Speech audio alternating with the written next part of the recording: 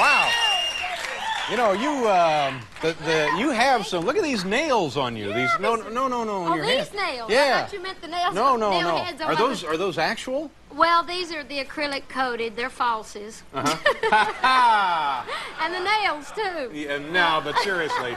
But those are. Can you work with those? Can you? Well, actually, I can. I've learned to do it. You know, I have little short, fat hands, so you know when you have little negatives, you make positives out of them. So I've learned to button my clothes.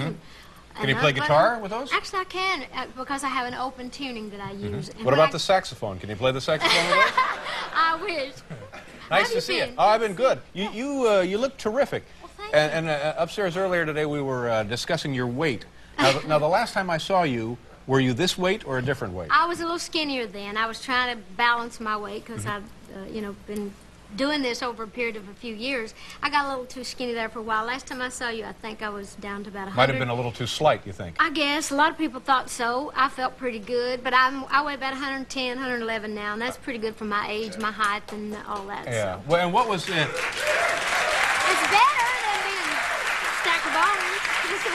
Now, is that 110 without the phony nails? Yeah. Now, let me ask you a couple of questions, and if you don't want to answer them, we won't answer them. What was the most you weighed? Can we ask that? Oh, I weighed over 150. 150? Yeah, about 150. I'm not telling you any more than that. Yeah. But I was a little heavier than that. And how tall a woman are you? I'm about 5'2" if I'm really standing up straight. Wow. So that was a haul. You were a little tubby. Just. I was more than a little tubby. You're absolutely right. But I don't remember you ever being like a heavy person or somebody inclined to be overweight. Did this just creep up on you?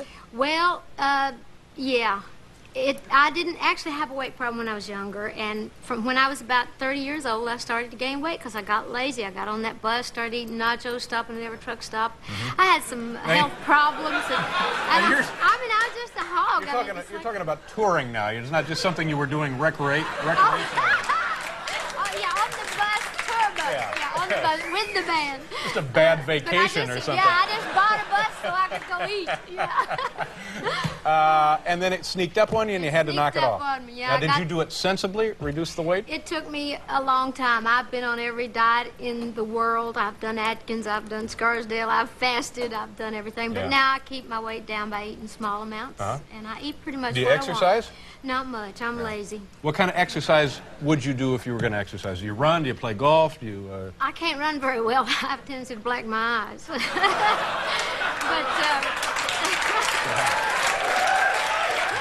You said... Now, wait a minute. You said a tendency to blink your eyes? To black my eyes. To blacken your eyes. Yeah, I would think so. Blacken my eyes, okay. But anyway, to be serious, I do... Oh, yeah, let's get serious. The bicycle's good. Bicycle and some is floor good? exercises, but I don't do enough of it. Yeah, I'd like to see you sweaty. Well, what did you have in mind? I don't know. Anyway, let's talk about. I think this is.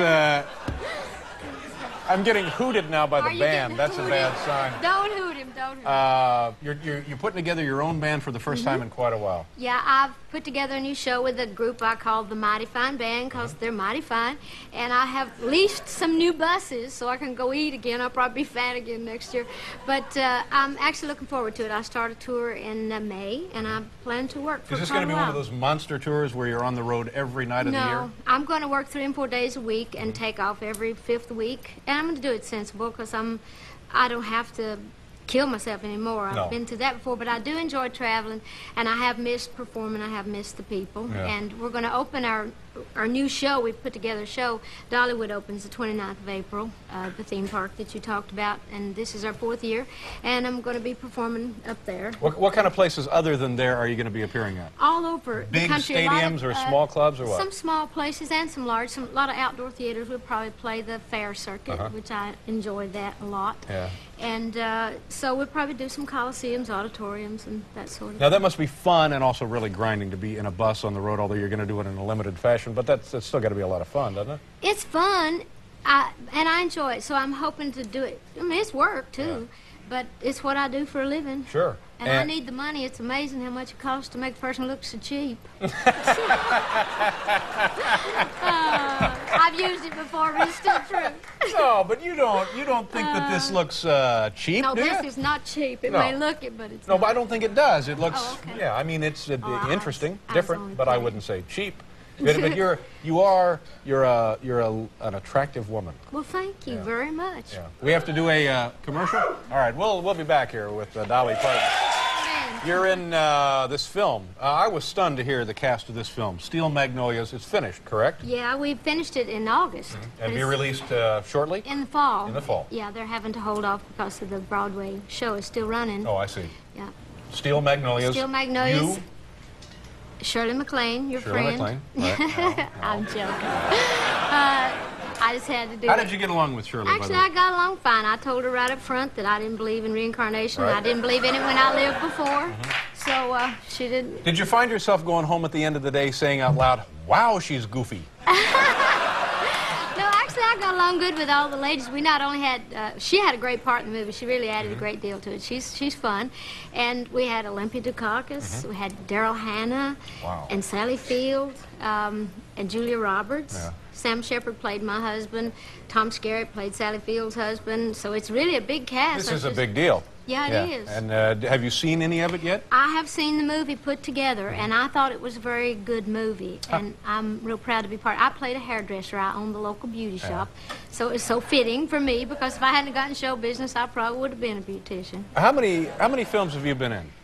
3. 3. Did you ever think when your career was falling into place that you would end up being a movie star? I guess. Well, I was open for it. Hoping for it? I didn't go looking for it, but I figured if my career went the way I'd planned, that it would eventually lead me into that world.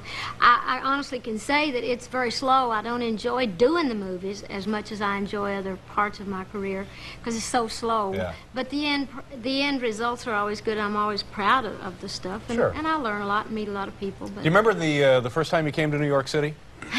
yeah.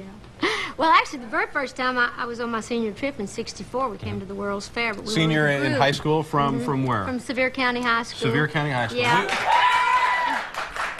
Are you from Sevier County? Oh, No. high school graduates. But there wasn't. So you came up on it with a busload of kids from Tennessee.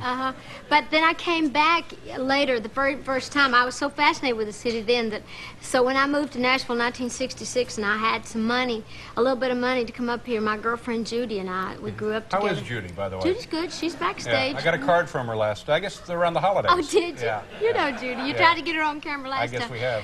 But anyway, so I had a, I don't know who Judy is. yeah, but Judy's my best friend. Judy is your Yeah, best friend. Well, that's I know. what I was saying. Sure. Judy's the girl that came. We talked about her last time. Yeah. And she came to New York with me, and we got caught down on 42nd Avenue. We didn't know where to go. And so we were running. We didn't know. I'm serious. We wound up there. This is the truth. And we didn't know that people thought we were prostitutes. And they run in pairs because we looked real cheap. And no, we did. You know, we had all the country girls, and we looked like we could be trying to make some money or something. And so this guy started trying to put the makeup on. This scared us to death. Yeah. And at that time, I was carrying a gun, which this story got all over the place. This was way back then. Country girls. Wait a minute. Let's go back just 1 second. You're dressed sort of like this. Well, I was. I know, that's what I said. I looked the part. You're on 42nd Street, and you're carrying a gun. Well, I had to, because when I was coming to the big city for the first time, and, at that time, the guns were not as big a deal, and, being from the Smoky Mountains. And Yeah, well, you were I looking had a for gun for squirrels whatever or reason. something? No, I was looking to protect myself from them. It was mostly like for the room at night and all that. So Well, anyhow, where the hell were you staying? well, we stayed at a place called the Americana Hotel back then. Oh, I yeah, think we yeah. had one Yeah. room. But anyway, You this stay guy there, kept, bring some kind of rifle, grenade, something. this guy kept coming on to us, and he kept he was determined he was going to have me, and I was determined that he wasn't. So he. You're like 18, 19? Yeah, about 19, and I just pushed him against the wall and took out my gun, and I told him, I said, "You touch me again, I'm going to change you from a rooster to a hen." Like the movie in 9 to 5. But anyway, then this guy recognized me. Are you sure this wasn't an episode of Cagney and Lacey? No, this is the honest truth. And I wasn't going to tell this story, but your guy backstage had read this a long time ago, and he thought it might be fun. But I really came to promote my album, White Limousine. Oh, yeah. All right, well, let's...